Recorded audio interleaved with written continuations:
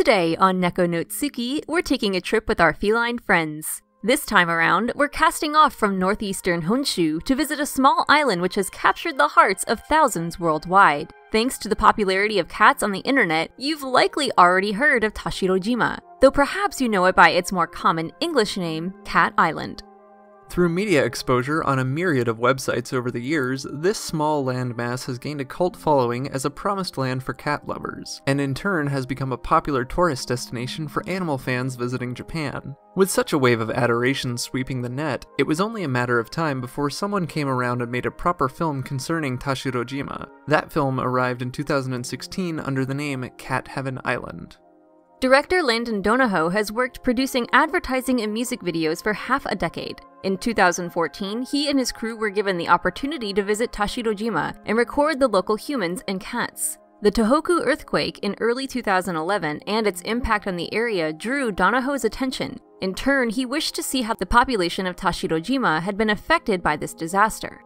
Over the course of about a month, Donahoe and company got to know the locals, the aging humans and their feline companions, as well as the ins and outs of their complex friendships and reliance on one another. Interviews with the elderly human population compose the bulk of Cat Heaven Island. They discuss topics concerning the island's history over the previous 100 years, as well as just why the feral cat population has reached such a high number. In 2015, post-production and release of the film was successfully funded on Kickstarter, garnering almost $34,000 on a $25,000 goal. In 2016, the film was picked up by Journeyman Pictures and released online on Amazon, Google Play, Vimeo, and iTunes for your viewing pleasure. Tashirojima is in essence a tiny island with a tiny population. At one point in the 1900s, there were over 1,000 humans inhabiting this small landmass, measuring just over 1 square mile. For reference, that's just a little bit smaller than New York's Central Park. In the present day, however, less than 100 humans live on the island. Fascinatingly, most of them have lived there for their entire lives, many being born before or during World War II. One woman who grew up on Tashirojima remarks upon eating a hamburger during a barbecue that she has never tasted beef in her life, a sign of the island's separation from the mainland. A small contingent of younger inhabitants have also come to call Tashirojima home, mostly for the sake of helping tend to the cat population and to try and make the area a commercially viable tourist attraction.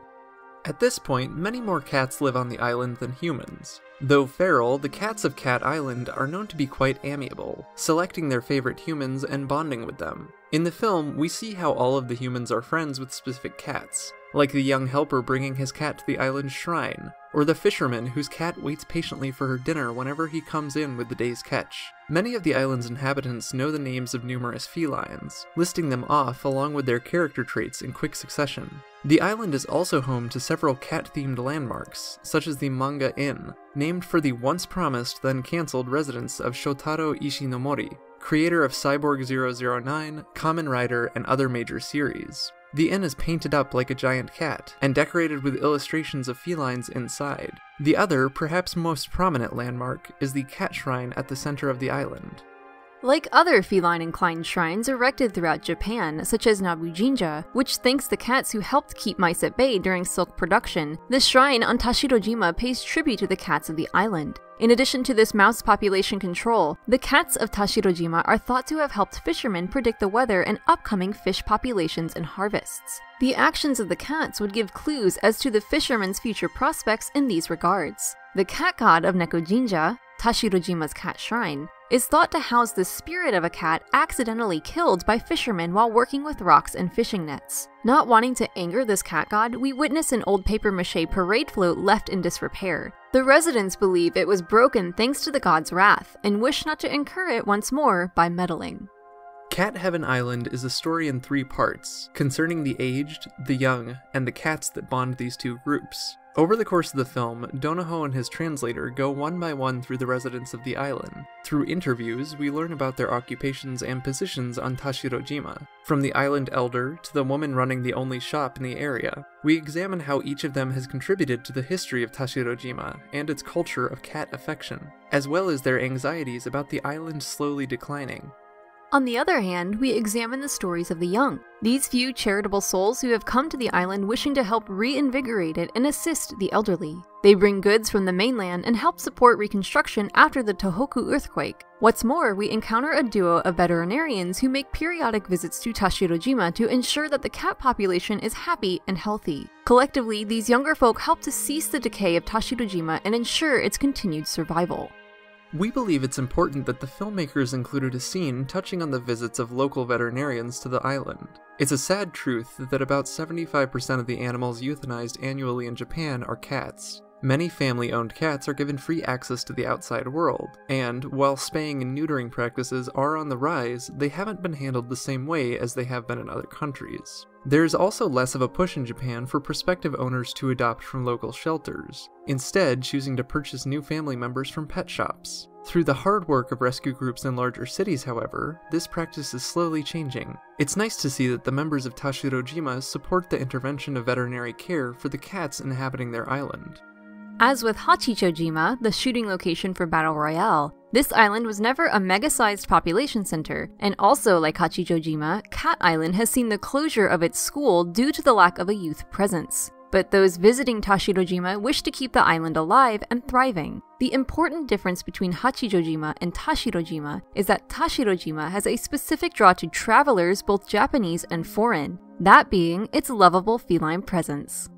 Cats have had a place in Japanese culture for quite some time. The history of cats in Japan goes back nearly 2,000 years when felines were transported, likely from China, to help reduce mice and rat populations in Buddhist temples. There's even some speculation that the Maneki Neko, or beckoning cat, which we discussed in our episode on Rent-A-Cat, may have developed from the good fortune these cats brought to the temples in saving the ancient script scrolls from rodent damage. Of course, other explanations of the Maneki Neko's origin exist, and we'll discuss those in other episodes of Neko no Tsuki. As popularity in cats grew, they became part of everyday life, with instances of cats living in the imperial palace. In the case of one imperially owned cat by the name of Myobu no Otoro, it's been said that she wore a red collar, an image mirrored in the documentary by Endo and his cat Chameko.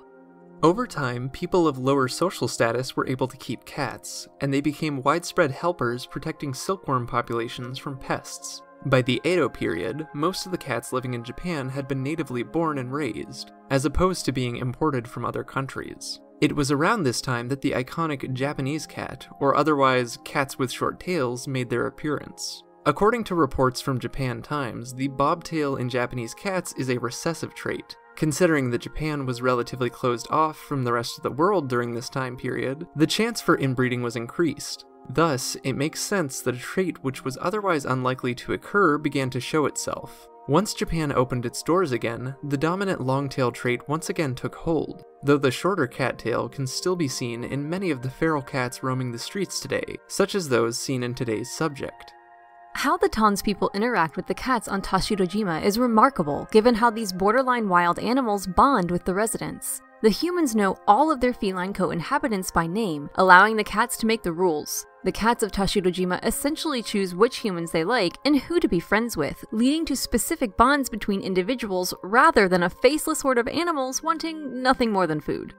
In this way, the film expresses the bond between human and cat in a two-directional manner. It shows effectively how the cats enrich the lives of the humans and vice versa. They provide companionship to one another, being individuals who are somewhat independent rather than reliant on each other. The cats and humans thus act more as equals than as masters and pets. There's also the added bonus that the island may have a bright future thanks to the cats. Given the power of the internet and the universal love for felines online, Tashirojima is now perhaps more well known than ever previously. Cat Heaven Island is a compelling documentary that expresses all of these qualities and serves as one of the most recent examples of Tashirojima's prominence and the influence of cats on our world.